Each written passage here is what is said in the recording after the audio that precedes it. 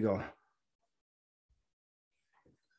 Hello, everybody. Welcome back to the Rock Shop with Ralph, your source for all things entertainment. Tonight, we got a Brooklyn native and another drummer in the house.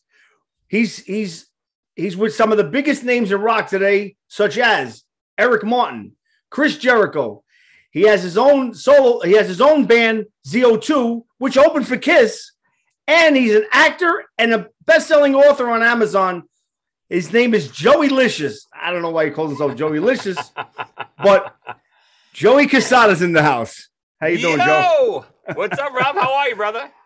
Awesome, baby. Kicking life in the nuts. I fumbled a little bit of the words because I haven't been around in a couple of weeks, so I had to get all my bearings straight. But everybody gets the idea. No, you sound beautiful. Yeah, Joeylicious is just an alter ego. That's my my alter personality. So you can call me Joey for now since we're friends. I call you Joey. That's it.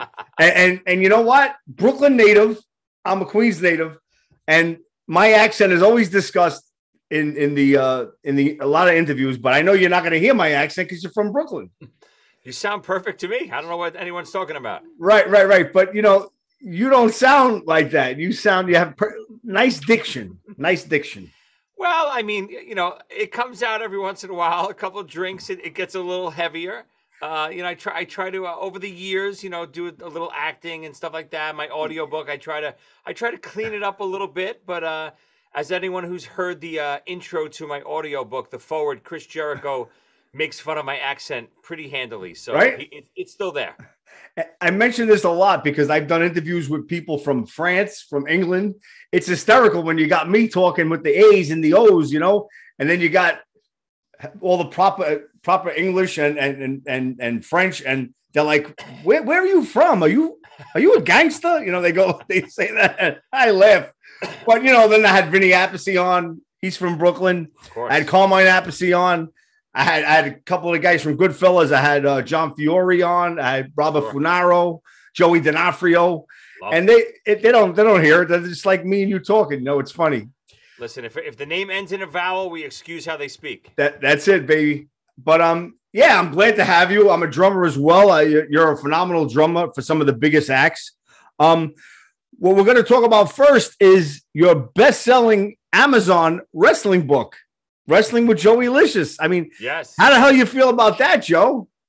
Oh, it's been great. It's actually my third book I've released, self-published through Amazon. All three of them were #1 sellers. This new Joeylicious book was the second part in the series. It's based on, I'm not sure if your fans know about me. So, I do a little short series called Wrestling with Joeylicious. Love it. It stars myself, of course, and all the greatest legends from yesterday, like from the 80s and the 90s. Over the course of the first season, we had Roddy Piper, Jimmy Snuka. The newest one we just did was Jake the Snake Roberts. That's my favorite. We got everyone who's anyone on this show. And, once COVID hit, we were set to go into full production. We had some offers from some networks and stuff like that. And then when COVID hit, everything got shut down. So instead of, sitting on my ass, I don't know how to do that. So I pivoted and I said, you know what? Let me turn. I had 2 seasons of scripts. Me and my partner wrote out our scripts. We had 2 seasons worth. We said, you know what?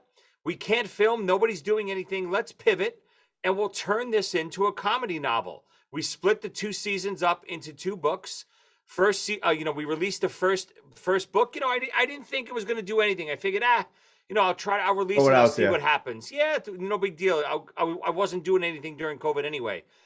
#1 bestseller on Amazon, praised throughout the wrestling community. It's about me, this 40-year-old guy struggling, wanted to become a professional wrestler, never made it in the business. And I'm still wrestling in like high schools and for second graders and nuns and stuff like that. And throughout the course of the show, wrestling legends appear to me in my imagination to give me advice, which always turns out bad. Right. Well, and I got to mention, because I'm 51. I grew up in the golden age of wrestling. Bob Backlund, Jimmy Snuka, Tito Santana, Iron Sheik, and Jake the Snake. Hulk Hogan, all these guys are on there. One of my favorite episodes that you had was just the one with Jake the Snake, where you're doing the Saturday Night Fever, and eating a slice of pizza. We filmed right under the right under the Verrazano Bridge. Yeah, we took a little slice out of Saturday Night Fever when Tony and oh my God, what was the girl's name? Tony and oh my God, Donna Pescow.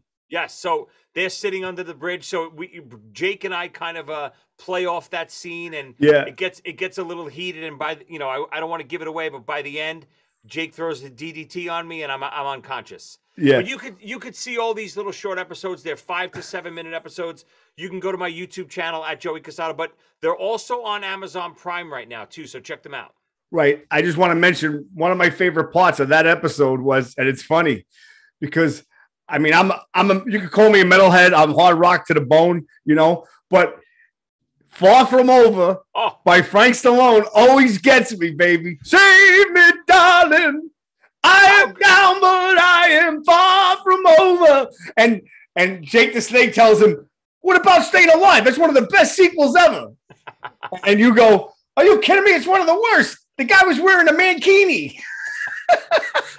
And let me tell you something. All these wrestlers, Jake included, they're so great to work with. But they're still, and this is one of the reasons why I wanted to do this show.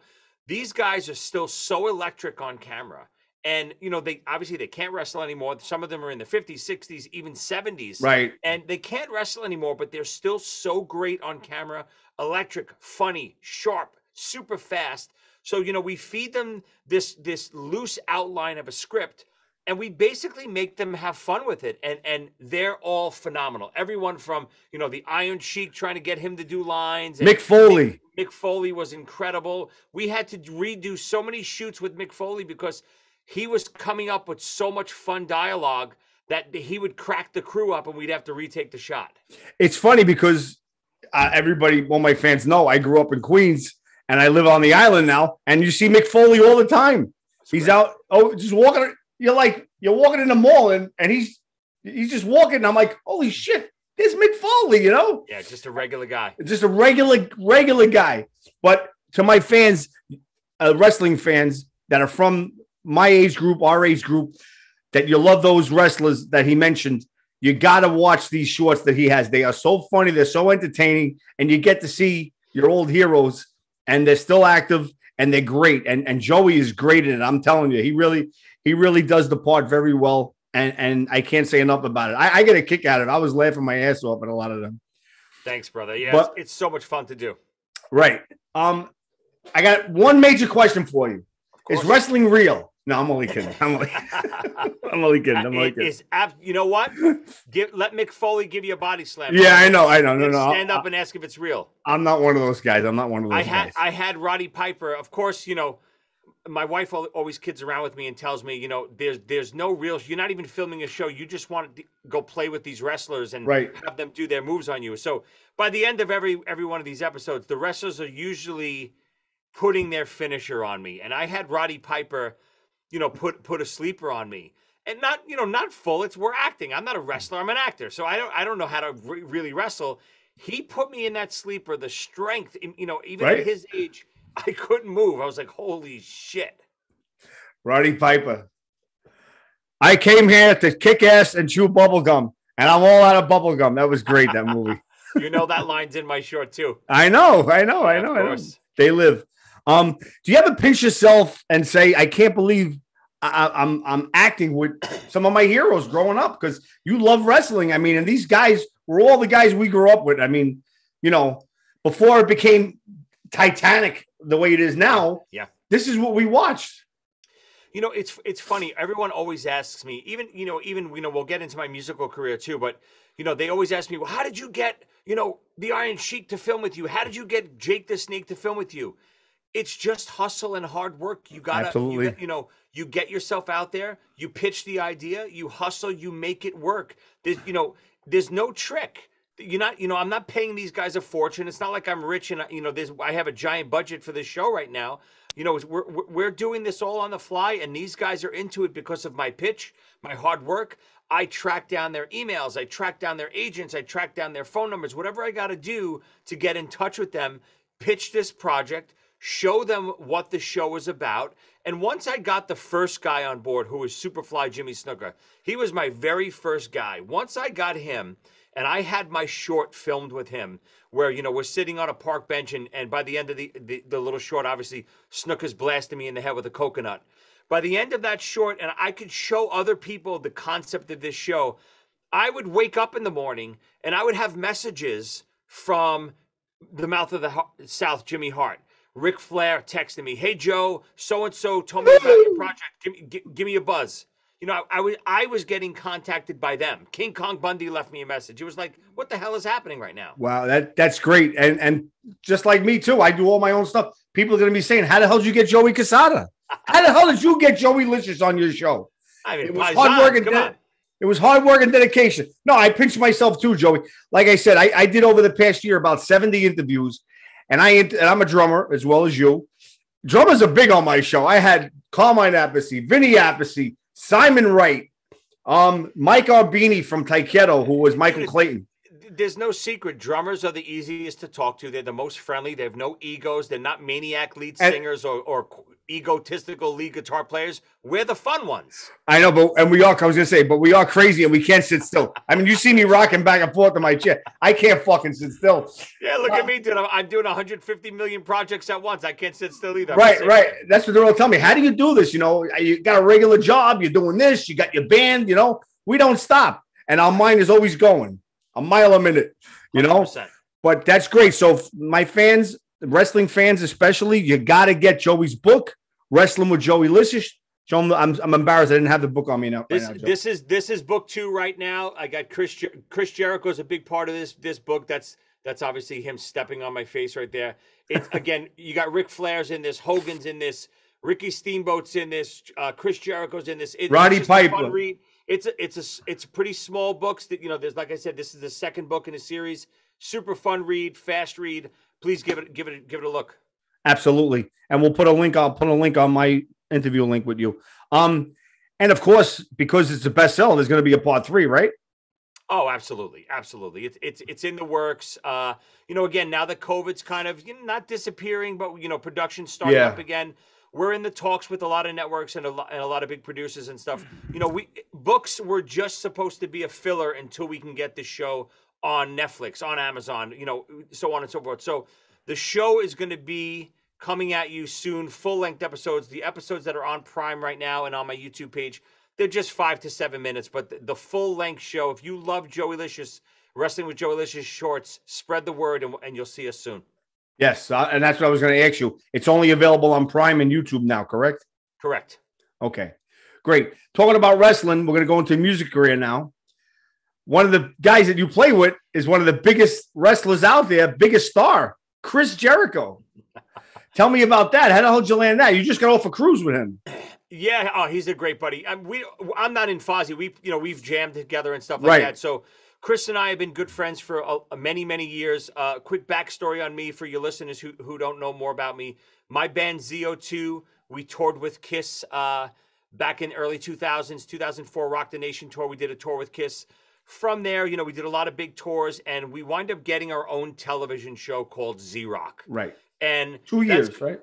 2 seasons of Z-Rock. Z-Rock was basically a story about our real lives. It wasn't a reality show. It was a scripted comedy, but it was based on our real lives, which we were rock musicians at night, and we were a kids band during the day. We were really kids entertainers. We would play birthday parties, bar mitzvahs, christenings, anything you could name. We would play that and then fund the band and go on tour and go on tour with the Scorpions and Kiss and all these other crazy bands. And it turned out an agent from William Morris, which is one of the biggest agencies in the country, saw us at one of these kids parties, and they're like, "What the hell are you guys doing here? We look like this, long hair, rock and roll look. We didn't look like the Wiggles." Told them our story. Long story short, about a year and a half later, we had our own TV show on IFC, #1 rated show in IFC history. That's where I met Chris Jericho. The concept of the show was we were this band, but we always had these crazy guest stars on, from Joan Rivers, Gilbert Gottfried, Dave Navarro, Daryl Hall, Dee Snider, and of course, Chris Jericho was on one of those episodes. So that's my history with Chris. We met on the set of Z-Rock and really became friends ever since. Now, what's the difference when you playing with Chris Jericho and him and Fozzy? Like you're friends with PJ. PJ plays with him and Fozzy. But what's the difference with a Chris Jericho show and a Fozzy show? So the stuff that I've done with Chris Jericho's cruise, I've been on the cruise with a cover band. Jericho will just come up and jam with us for a couple songs. It's not a full set with Chris. Chris comes up and jams. Guys from Striper come up and jam. Anyone who's around, we try to get some of the AEW wrestlers on stage with us. It's just a lot of fun. We just jam. Fozzy is a complete other thing. Right. Yeah, I had the link. I put the link up today with you jamming on one of the cruises with Orange Cassidy. Yeah. Orange Cassidy. Yeah. That was great. And you were doing there's a killer version of us doing breaking the law with Michael Sweet too. It's killer. Michael Sweet, Striper, one of my favorite bands of all time. Yeah, I'm working on getting him on the show, and they, of course, recording a new album. Yes, he's always doing something. But let's talk about ZO2 because, and of course, you know, I'm a huge Kiss fan as you are, and ZO2 were on tour with Kiss for 3 months. Right? Was it 3 months? Yeah. Almost 4. Yeah. Crazy time. Yeah. Well, you know, I'm not going to ask you the standard questions. I'm going to ask you the fan questions. I want to give it to me. Did you get to see behind the curtain? Oh, my God. Of course. I mean, all the time. Again, you know, at first, you know, it was very – so my little backstory, I'm the biggest Kiss fan in the world. Grew up a Kiss fan. I don't know. Saw Kiss at Madison Square Garden, 5 years old, Dynasty tour.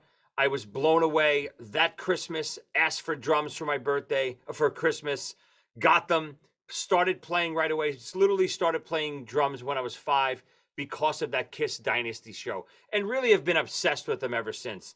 So when this opportunity, you know, we formed our band ZO2, we were playing, you know, we only had about 15 shows under our belt, unsigned band. We produced our own CD. This is around 2003 through 2004. We got the call. Paul Stanley got a copy of our CD.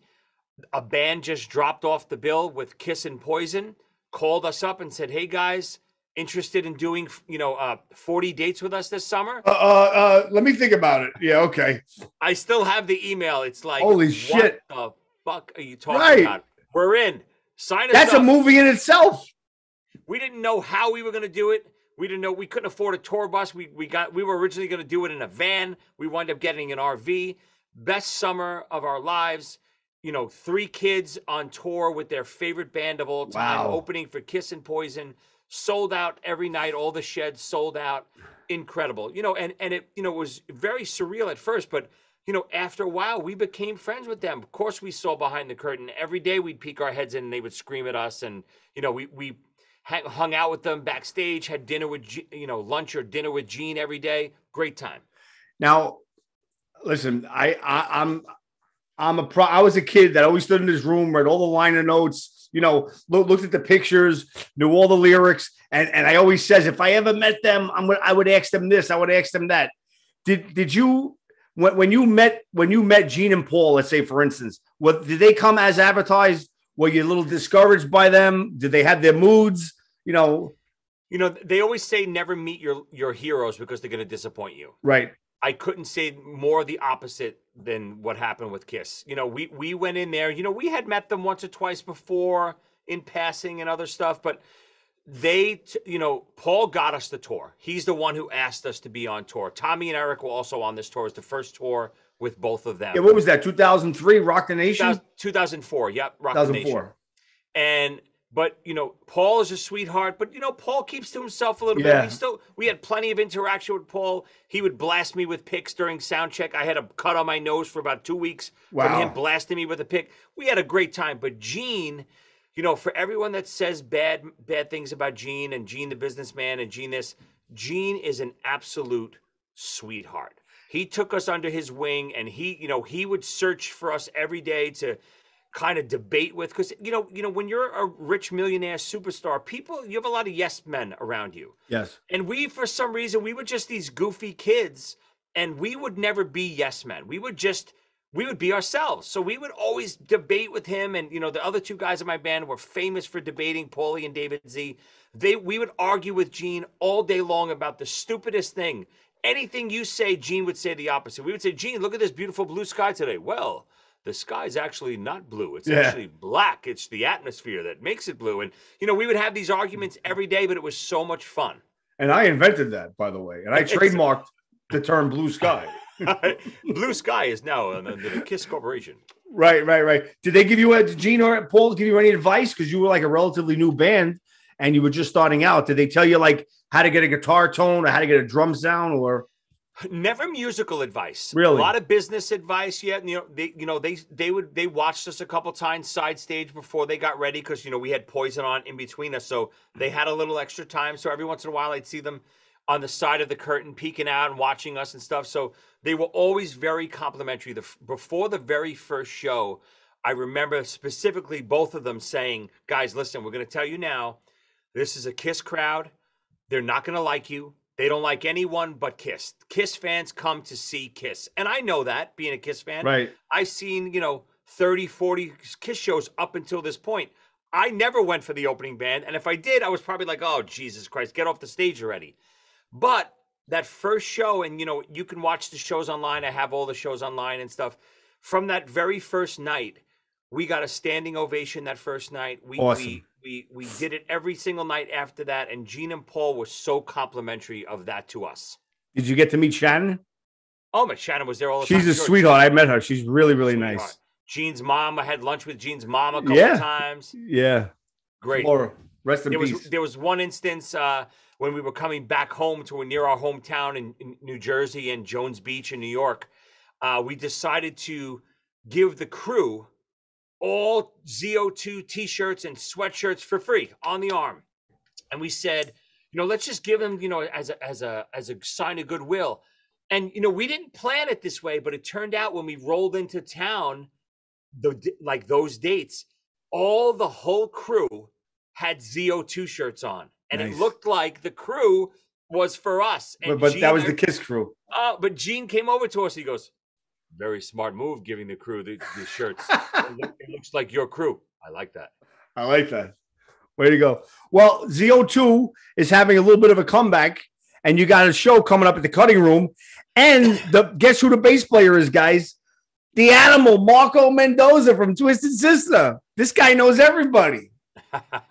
Yeah, Mark's been a great friend of us for years. We opened. I said Trixter. Marco. I'm sorry, Mark Mendoza. Yeah, Marco Mendoza was on my show too from Whitesnake. Yeah, Mark's been a friend of ours for years. But yeah, we had a tragedy a couple years ago. Our bass player, my singer's brother, David Z, who also played for the Trans-Siberian Orchestra for 15 years, passed away. He was on the road with Adrenaline Mob. They had an accident on the side of the road. I remember that. Trailer clipped their RV, and unfortunately, David passed away. And we've been in hibernation ever since then. There's nothing. We would have never wanted to do anything with another bass player. David, was the heart and soul of the band. We would have never wanted to do anything. And David's brother Paulie started a foundation for him to educate music and educate kids in music, called the David Z Foundation. And through that, we've been holding fundraisers, and we do jams and all this other stuff. So we were thinking, Paulie and I, to do some kind of ZO2 jam in honor of Dave, and kind of get some guest bass players up and so on and so forth. Never thinking that it's a return of ZO2 or anything. And when we approached Mark Mendoza to do maybe a song or two with us, it was his idea to actually do the whole show with us and maybe even become part of ZO2 moving forward. And, took us back a little bit. We were a little bit, we didn't know what to say at first. And then Paulie and I discussed it and thought about it. And we said, you know what? Dave would want nothing more than that. Dave loved Mark. He's the biggest ball buster in the world. He used to always threaten to beat us up, Mark. And he put us in a triple headlock. He was like our crazy uncle. And, we decided, you know what? Let's try it. Let's see what we can do. Let's have some fun. We're not going to go full-fledged ZO2 mode again and all this stuff. But we said, you know what? To keep our music and the name ZO2 alive in everyone's memory, let's do this with Mark. We couldn't think of a better guy to come on board and do this with us. And, we're going to see how it goes. Awesome. Well, guys, look out for that. What's the day? March, right? Yeah, March 7th at the Cutting Room in New York City. It's a Monday night, but it's an early show. It's a free show. All are welcome. Oh, you can't beat that. We ask for a small donation to the foundation. If you can give it, if you can't, please come in, enjoy the show, support us. There's an all-star jam after the show with a lot of big musicians. We didn't name who yet. We're still, getting the tally of We're who's working going to be coming on. But ZO2 goes on around 8. I got my students from School of Rock going on, opening before us. I teach at School of Rock over in New Jersey. They're going to go on before us around 7. And then right after ZO2 is an all-star jam with everyone and anyone in the New York music scene. Awesome. So I'll put that link up as well. Well, now, we're huge Kiss fans, so I got I'm going to ask you a couple of Kiss questions. Actually, I'll ask you one Kiss question. Dude, I could talk Kiss all night. Come on, fire away. Well, let's go. Favorite Kiss song? We're going to go through every era. 70s, 80s, 90s, 2000. So okay. I listen, you got to pick one. Right. These, obviously, these are impossible questions. I know. Well, you could ask me the same question tomorrow, and I have a different answer. All right. Your favorite song from the 70s today? Okay. Quickly, right now from the 70s, I always go back to Love Gun. I think it's the quintessential Kiss song. I think it's perfect. Absolutely. I have to agree with you. That or Room Service is my all-time favorite 70s. Awesome. I mean, you can't go wrong. I'm going to have a whole other show about Kiss, and Steve Brown offered to come on it. So I think I'm going to have you as well. Yeah. When we're on the road together, we talk Kiss all the time. We're on a text thread, me, Jericho, PJ, all us, Right. And also Steve Brown is talk Kiss. Also, Steve Brown is a big Yacht Rock Radio fan. Did he ever tell you that? No, I didn't know that. On Sirius Satellite, Yacht Rock Radio, all the That's great. soft rock songs. We were going through them. Ambrosia, Dan Fogelberg. We were talking about that. That's funny. But okay, 80s. Give me one song. Always a big fan of Who Wants to Be Lonely. Really? Yeah, really from Asylum. Love the song. Matter of fact, I seen an interview with you with an Asylum shirt on. Yeah, I'm a big 80s Kiss fan. I think 80s Kiss is very, very underrated. I think absolutely. It's a different band, different music than 70s Kiss. But I always say that's what I love about Kiss so much. If Kiss for 40 years, or almost 50 years now, Jesus Christ, sounded only like the first 6 records, I'd be tired of them by now. I loved that, when I'm in the mood, I put The Elder on. When I'm in the mood, I'll put Creatures of the Night on. When I'm in the mood, I'll put Carnival of Souls on. When I'm in the mood, I'll put the first record on. There's so many. It's like having 30 different bands inside one band. Right. Well, Creatures of the Night has my favorite Kiss drum sound ever. Oh, it's incredible. Satan's Sinner is one of the best drum songs of all time. Satan's Sinner, yeah. And I would have to go with Danger or Crazy Nights is my 80s Kiss song. Crazy Nights. Not the album, the song. A song on Crazy Nights that always gets shit on that I love, My Way. Love it. My Way. Yep. Yeah. Paul said it, those albums from Animalize through Hot in the Shade, he said those were Paul's solo albums. Because that's what he says, because of course. He was doing a lot of the work on it. But I will tell you go back and listen to some of the Gene tracks on those records, especially something like Asylum. Gene's songs are very underrated on those records. You like Burn Bitch Burn? Oh, yes. I don't care about lyrics. That's a great riff. Gonna put my log in your fireplace. Come on. That's one of the best lyrics ever. It's better than Shakespeare. Right? I'm going to put my log in your fireplace. I always fucking laugh at that one. Oh, it's amazing. All right, 90s. 90s Kiss is tough. I started not moving away from it, but now the grunge era. I like some of the Revenge stuff. I like Carnival. 90s Kiss, Jesus. You don't like Revenge as an album? No, I do, but I think it's a little of an overrated record. But I'm going to go 90s song. I'm going to go Hate off of Carnival of Souls. Great fucking song. Great song. I like Carnival of Souls. Me too. I like it. Childhood's End was one of my favorite songs on there. Master and Slave, Jungle. Master and Slave, yeah. Childhood's End was about Wendy O. Williams. I don't know. Did you know that? Oh, I did not know that. Yeah, he wrote that about Wendy O. Williams who blew, she committed suicide. Anyway, 90s, I'll go with I gotta go with I Just Wanna from Revenge. I love Yeah? that song. Yeah, Good song. that's like a topless boss song. Good track. Good track. You know. All right, 2000. We only got two albums in Yeah, there. I'm not a big fan of Monster at all. Nah, yeah, me I neither. just I think the production. I think they really half-assed Monster, but stuff on Modern Day Delilah, I think is an absolute. When I heard that the first time, I said, You "Holy liked it? shit, Kiss is back." I got to go with Yes, I Know from Sonic Boom. I mean, Yeah, I love that song. I love And, it too. you know, I hate, speaking of Kiss, they can't go out with that album. They can't end everything with that fucking album. I know. You know what I mean? I'm with you. Can you tell me something being on the inside? You think that they're going to reunite? And I hate to use the word. You think they would reunite just four original members, record an album, and do a tour just them? No, That's never. possible? Never, No. right? I don't even think they're going to do another record with anyone. I think Kiss is done doing new records. Maybe they'll do a single for something. Who knows? Right. But I do think the original four will be on stage again at some point, whether it's the last show, one song, whatever it is, you'll see the four of them on stage together again. Oh, I agree. I agree they'll be on stage. Maybe Peter will do Beth. Maybe Ace will come out and do Shock Me. Yeah. And then they'll all do Rock and Roll All Night or something Agreed. like that. Almost like a revamp of Kiss Unplugged, what they did. Yes, exactly. Okay, last band I want to talk about, and I was telling you before, I think I'm the only, if you want to call it a podcast, rock. I call it this is a show of interviewing the entire Eric Martin's Big Acoustic Band. I had PJ on, I had Steve Brown on, I had Mr. Eric on, and now I have Joey on. Save the best for last, of course. Yes, and all Eric talked about was your hair. Listen, Eric is a sweetheart. I love him. He's also a very big fan of mine. He fanboys over Z-Rock. I love it. He talked nothing but nice things about you. Nothing but nice things.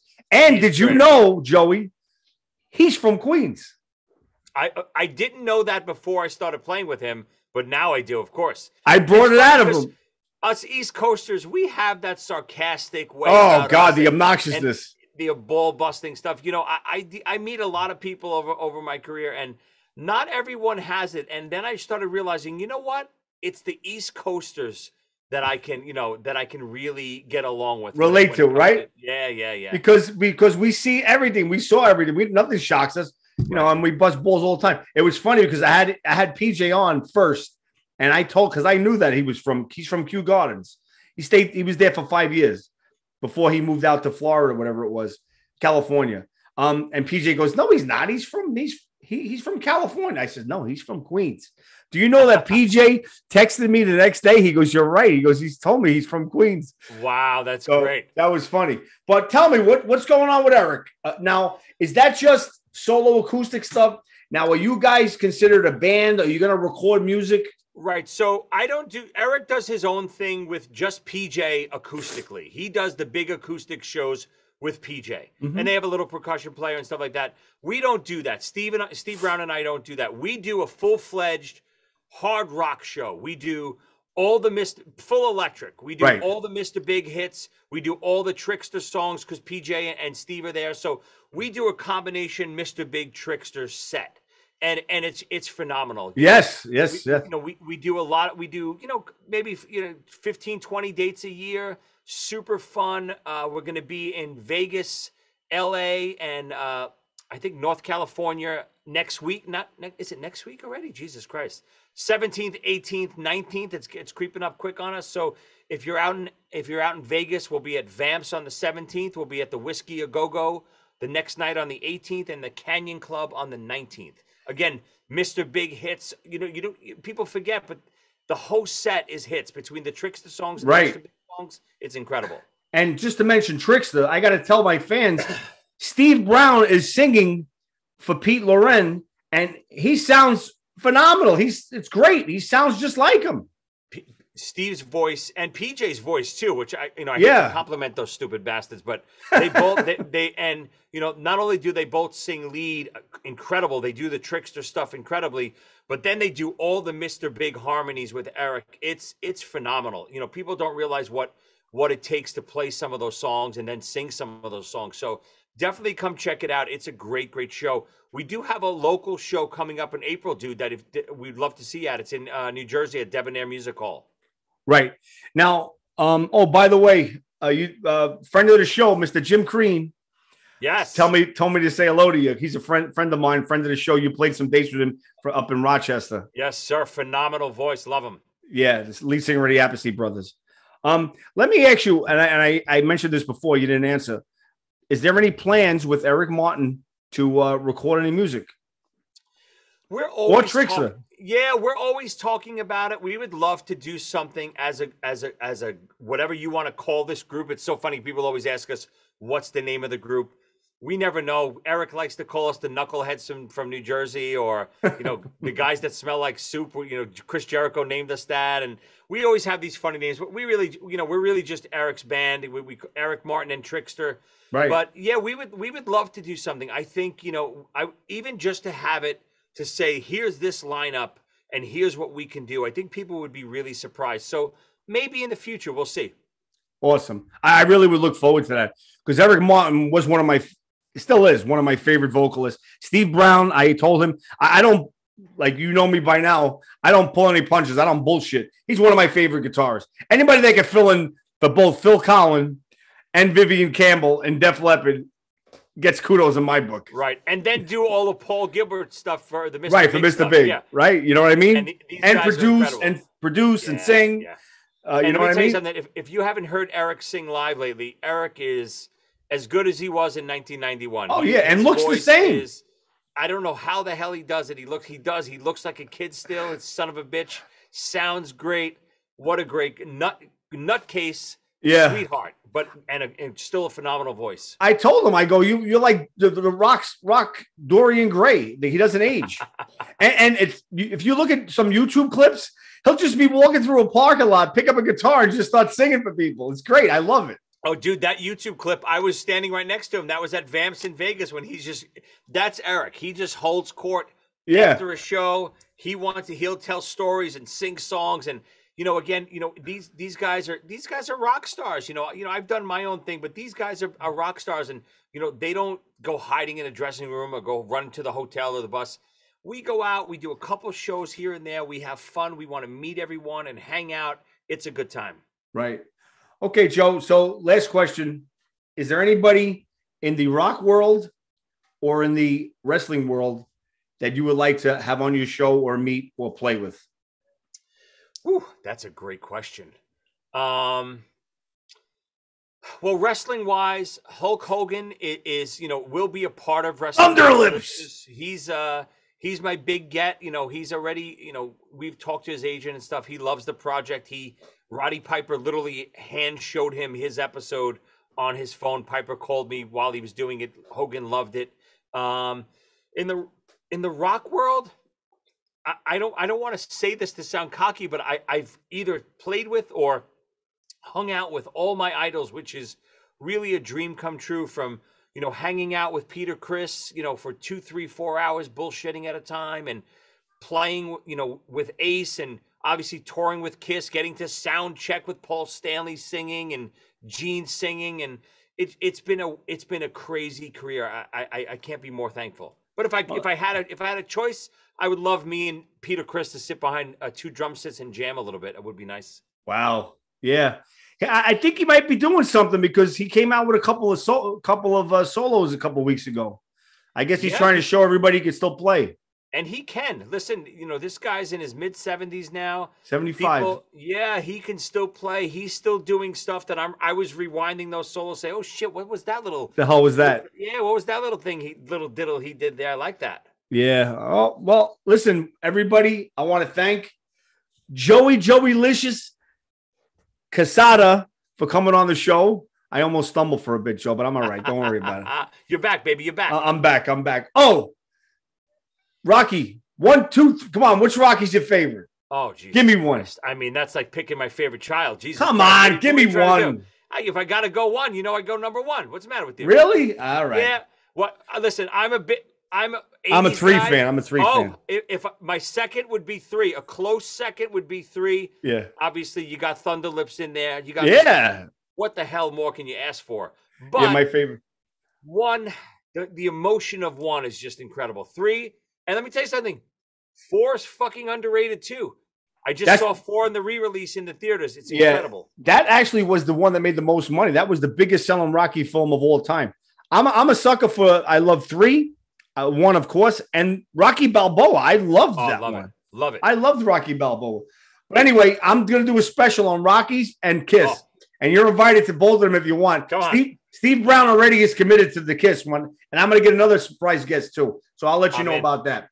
But anyway, I want to thank Joey Cassata for coming on. We're going to check out his book, Wrestling with Joeylicious. We're going to check out all his YouTube clips.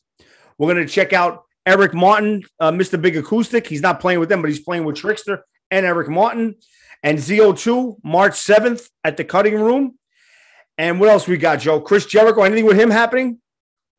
No, nothing coming up soon. We're always in talks of, doing something, hanging out, or at least bullshitting. But yeah, it's, look me up on social media. I'm always up to something. Check me out all across Instagram, Twitter, Facebook, anything at Joey Cassata, JoeyCassata. Find me. I'm always posting what I'm up to, whether it's my new project or tour dates, or you'll find me. And my YouTube page, same thing, at Joey Cassata. And if your kids want to learn how to play the drums, look him up. He's a teacher at the School of Rock in Jersey. What part of Jersey? I'm in Middletown, New Jersey. I literally teach right here. There's some my kids' kits, my kit. Look at that. See that, Joey? We're plugging everything here, bro. We're from Queens. We're from Queens. We don't give a shit. Everything. You want to sell Tupperware on my show? I don't care. I'm starting my own meatball line next. I'll come on and cook you some meatballs like Paul Stanley does on the cruise. Joeylicious Bolognese. How about that? Beautiful. All right. Thanks a lot, Joey. I'm going to send you a message. Look out for it. Thanks, Ralph. Thanks. I'll post it and I'll let you know. Thank you very much, Joe. Bye now. Awesome, brother. Talk soon. All right.